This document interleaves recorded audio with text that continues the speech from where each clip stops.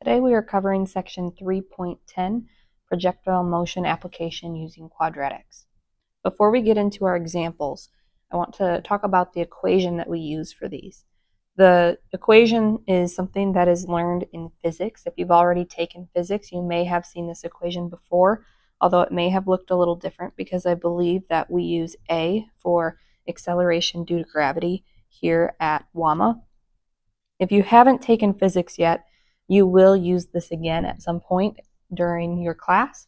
And again, it might look a little bit different, but this is the basic concept of the equation used for projectile motion. To break down this equation a little bit, we have this negative 1/2 g, which again we sometimes use as a, times t squared. This negative 1/2 g is what we call acceleration due to gravity.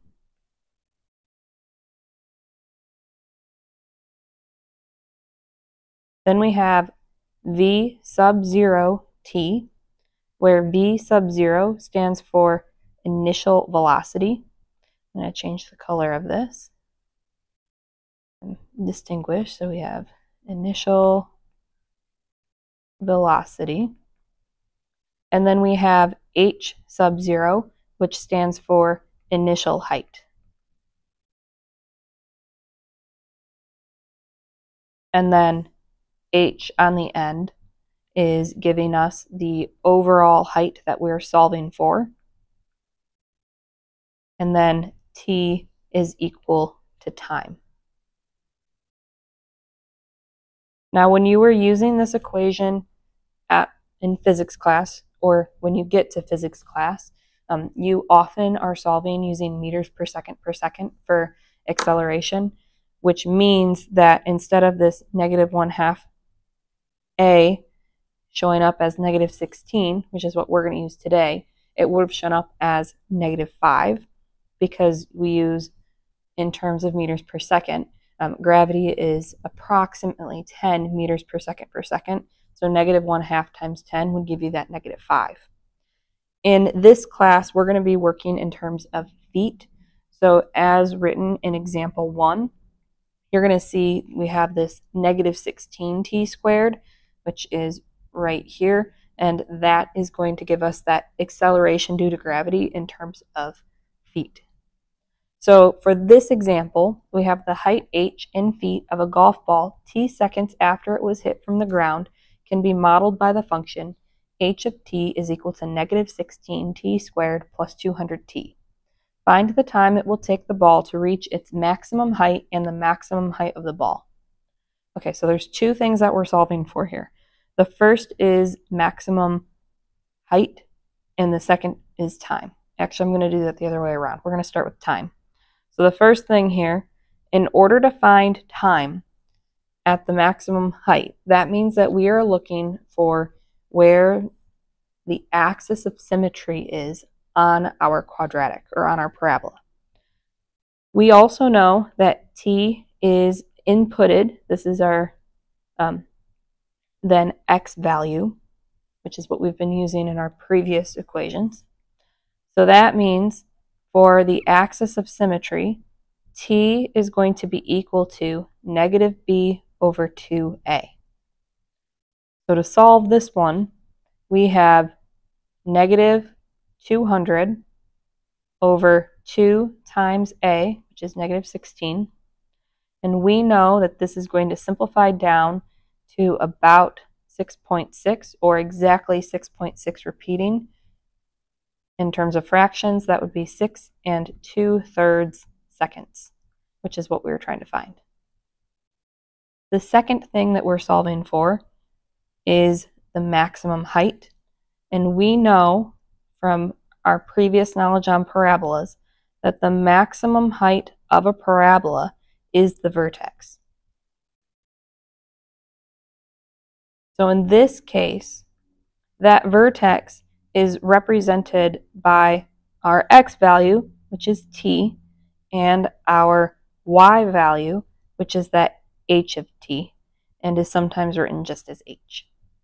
So to solve this one, we're going to take our equation, h of t, but we're going to input, so we have a value for that t, the time that we found in part A, which is 6 2/3. And that's why we solved time first, because we knew we were going to need it to get our height, or to get that vertex. So I have h of 6 2/3 is equal to negative 16 times 6 2/3 squared plus 200 times t, which is again 6 2/3. I'm going to just kind of skip through some of our solving here. This simplifies down to give us our height of 622 2/9 feet, which is the other piece that we were trying to find. So our maximum height is 622 2/9, and the time it took to get there was 6 2/3 seconds. All right, on to example 2. This is going to be solved using zeros of parabolas.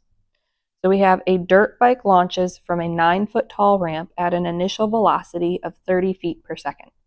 The height, h, in feet of the bike t seconds after it launched from the ramp can be modeled by the function h of t equals negative 16t squared plus 30t plus 9. After how many seconds will the bike reach the ground? Okay, so the ground in terms of height would tell us that h is equal to 0. So the ground here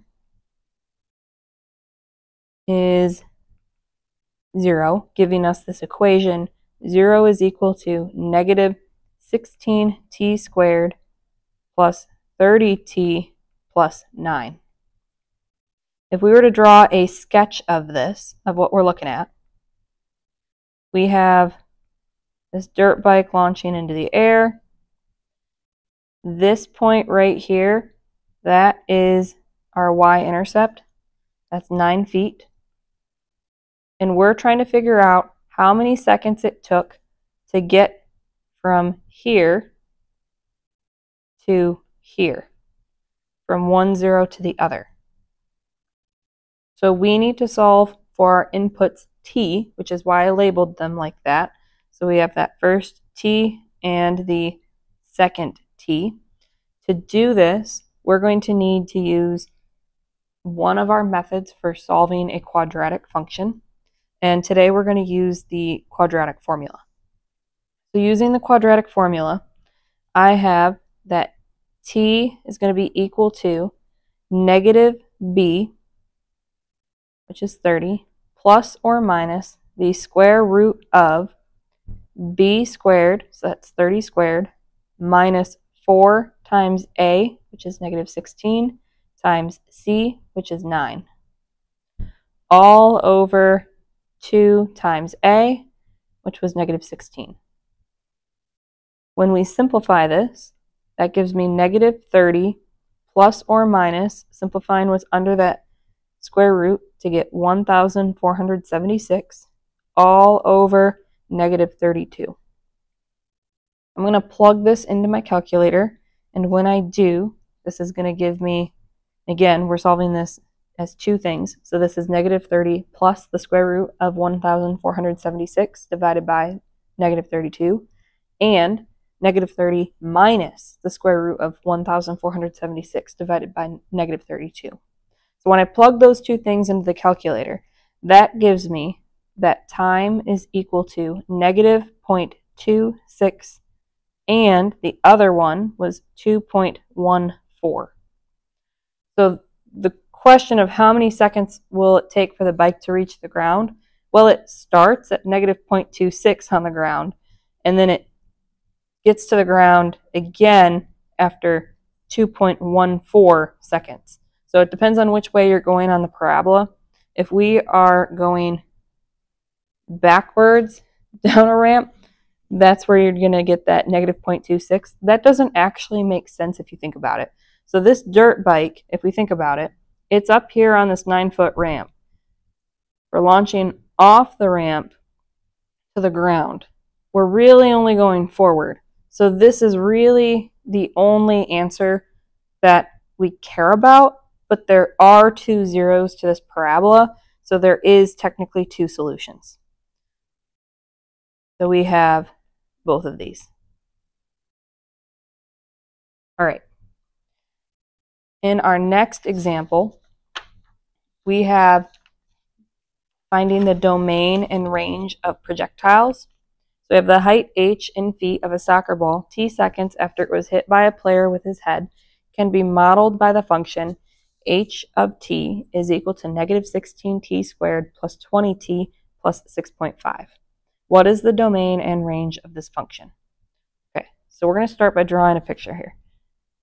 So if this is our coordinate plane, we have our parabola starting right here. So the soccer ball is hitting the head right there. Then it's going to bounce up and come back down, hit the ground. The domain for possible places where this soccer ball can be in that time frame does actually backtrack past this point down to the x-axis. So to find the domain, you need your zeros or your roots. So I'm going to make note of that here, that we need the roots or zeros for the domain. And remember, these are possible values, not necessarily actual values. So for this, we are again going to be using the quadratic formula because we're trying to find those zeros or the roots. So that means that we have 0 is equal to negative 16t squared plus 20t plus 6.5 in our function. Since we're solving for t, we're going to say t is equal to negative b, which is 20, plus or minus the square root of b squared, which is, again, 20 squared, minus 4 times a, which is negative 16, times c, which is 6.5, all over 2a, where a is negative 16. So if we simplify this, that gives me negative 20 plus or minus, I'm going to take the square root of that and just typing it into my calculator to give me 28.57 all over negative 32. If we now type that into our calculator to solve, both as negative 20 plus 28.57 divided by negative 32, and negative 20 minus 28.57 divided by negative 32, that gives me that t can be equal to negative 0.27 and 1.52. So the domain, these are possible values for this parabola, is going to go from, okay, so yes, we have 2 zeros because we calculated this. And I may have misspoke with what I was trying to say a moment ago. When we calculate, we do get 2 zeros. But our actual domain, our possible values, start when that soccer ball is hitting the head. So the domain is actually going to start at 0, even though we have 2 roots of this parabola. We start where your x, or rather t, is equal to 0. So we have 0 is less than or equal to t, which is less than or equal to, this is where that root over here comes in, where we have actually hit the ground in terms of where the soccer ball can go. So the time it took from where it hit the head to where it would hit the ground would give us 1.52 as our maximum time. So our domain goes from 0 is less than or equal to t, which is less than or equal to 1.52. All right, so that's domain. For the range, you need the vertex, because the vertex is going to give us that maximum point of our parabola. So we're going to start by finding that axis of symmetry. So I know that t is going to be equal to, for the axis of symmetry, negative b over 2a. For this problem, that means that we have negative 20 over 2 times negative 16. If we simplify that, that gives us 5/8, which is equal to 0.625 seconds.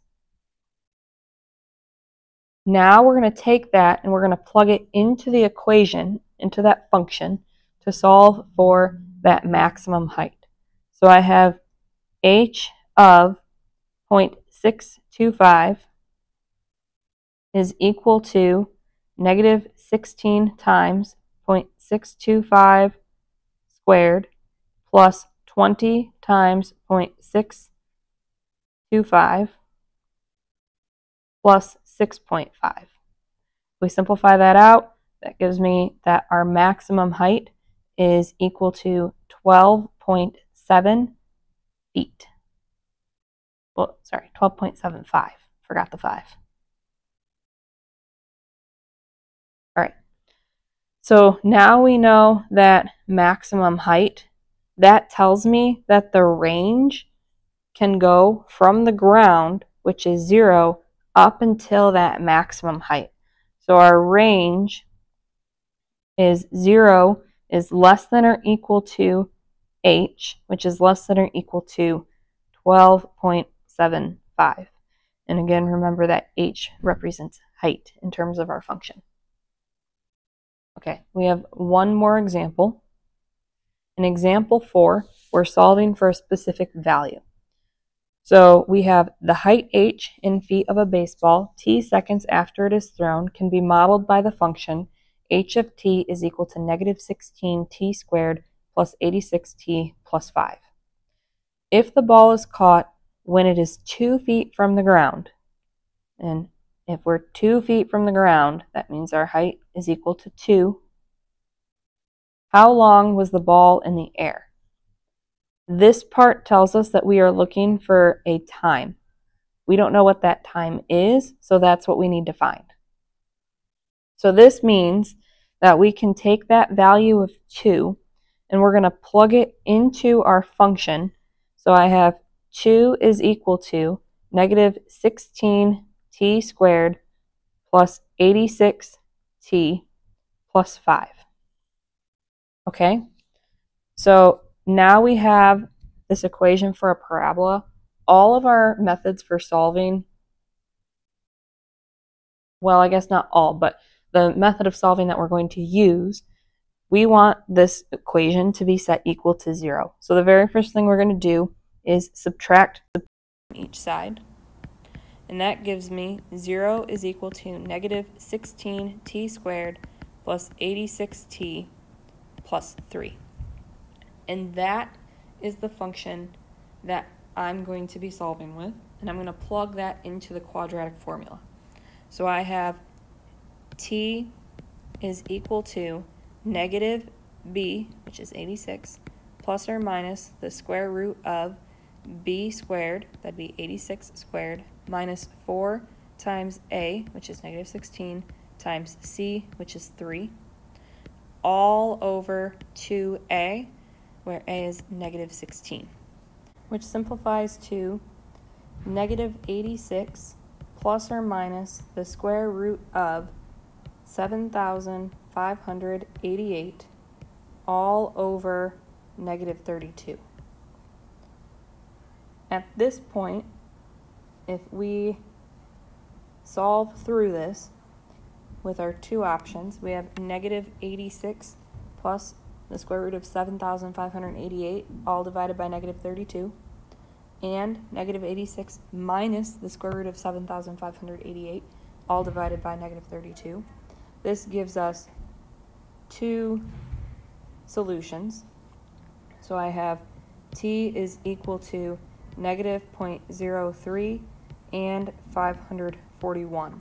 So those are the two times that our baseball would have been 2 feet from the ground. And again, those would be in seconds. This is where we're going to wrap it up, and this concludes our Unit 3 covering quadratics.